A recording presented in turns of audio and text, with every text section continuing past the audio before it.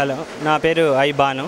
Forest department Khammam సైకిల్లో పనిచేస్తున్నాను. First main problem ఏంటంటే మన ఫారెస్ట్ మొత్తం వెల్త్ అంతా కరిగిపోతుంది.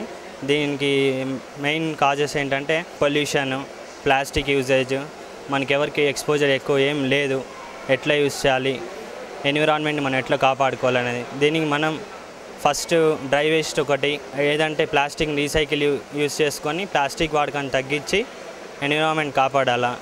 అందరూ ట్రీస్ని బాగా పెంచాలి. వాటర్ కన్జర్వేషన్ చేయాలి. వాటర్ కన్జర్వేషన్ చేస్తే మనం గ్రౌండ్ వాటర్ కూడా పెరుగుతుంది. ఇట్లాంటివన్నీ మనం ఇనిషియేట్ తీసుకొని ప్రతి ఒక్కరం మనం అడవుల్ని కాపాడి మన ఎన్విరాన్మెంట్ని మనం కాపాడుకొని మన హ్యూమన్ లైఫ్ని ఇంకా సేఫ్టీగా చేసుకోవాలని. All kinds of trees will help us for breathing purpose oxygen.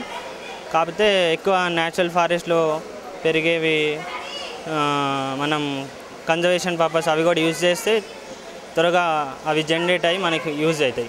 Forest department నుంచి అయితే ప్లాంటేషన్స్ రేజ్ చేస్తున్నారు డిఫరెంట్ స్కీమ్స్లో.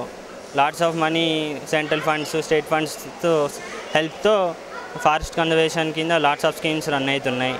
ఆ స్కీమ్స్ కింద చెక్ డ్యామ్స్, కొత్త స్పీసీస్, యూక్లిప్టస్ అట్లాంటి స్పీసీస్ కొన్ని త్వరగా హెల్ప్ అయ్యేవి నేచర్కి.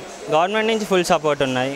గవర్నమెంట్ ఫండ్స్ ద్వారానే ఇవన్నీ చేయగలుగుతున్నారు. పొల్యూషన్ కంట్రోల్ చేయడానికి ట్రీస్, ప్లాంట్స్ని నాటాలి.